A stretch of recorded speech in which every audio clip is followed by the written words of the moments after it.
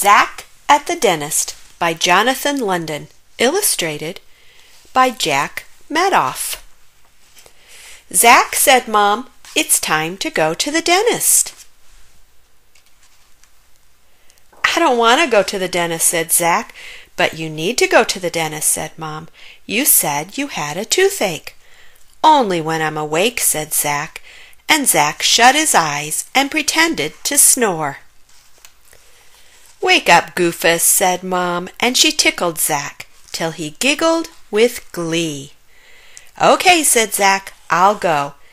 "Not till you brush your teeth," said Mom. So Zack brushed his teeth. Brusha, brusha, brusha. "Did you use any toothpaste?" asked Mom. "Yep," Jack lied. "Let's go then," said Mom. "Wait," said Zack, "I'm hungry. I want a banana." "But you already brushed," cried Mom. "So I'll brush again." So Zack ate a banana, then went to brush his teeth again, this time with toothpaste.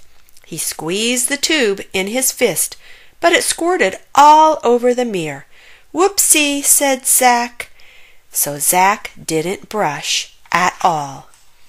Then he stuck a banana in his pocket, and off they went to the dentist, hand in hand. At the dentist they had to wait. "Ow," moaned Zack, "my tooth hurts. I want to go home and go to bed," he said. "Poor baby," said Mom. Zack swung his feet, and his shoe flew off and hit the receptionist in the head. Bingo! At last Dr. Potamus came and led Zack to the dentist chair.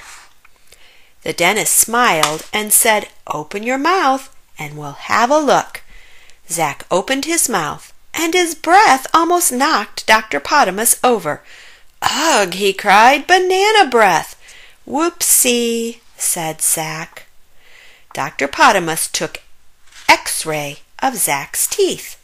Zack had to wait some more, so he picked up a plastic model of a set of teeth and stuck it in his mouth. When Dr. Potamus came back, Zack smiled. Dr. Potamus almost fainted. "Time to drill your cavity," said Dr. Potamus. "Oh no," cried Zack. "But first," said Dr. Potamus, "a shot of Novocaine." "Oh no," cried Zack, and he almost fainted. But luckily Zack only felt a tiny sting. Then his gums got all numb. Even his lip got numb. They felt like rubber. And when Dr. Potamus drilled, Jack heard it more than he felt it, and he stared into the bright light overhead and imagined he was on a beach in the hot summer. "All done," said Dr. Potamus, "but you'll need to come back to have your teeth cleaned." "I brush my teeth," cried Zack. "Well," said Dr. Potamus, "if I were grading, I'd give you a D for brushing and an F for flossing. But I'd give you an A for smiling," and Zack grinned from ear to ear. "Want a banana?" asked Zack. He pulled a banana out of his pocket. It was getting kind of mushy. "No thanks," said Dr. Potamus. "But here's a new toothbrush for you." Zack stuck the toothbrush in his pocket, hopped out of the chair, and peeled the banana as he left. "How was it, Zack?" asked Mom. "Cool," said Zack.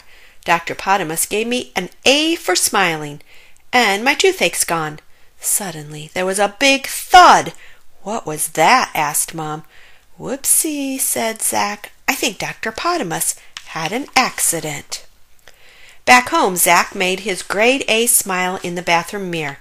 He liked Dr. Potamus, but he wasn't in a hurry to go back. So he brushed his teeth with his new toothbrush, brusha, brusha, brusha, and this time he used lots and lots of toothpaste. Whoopsie!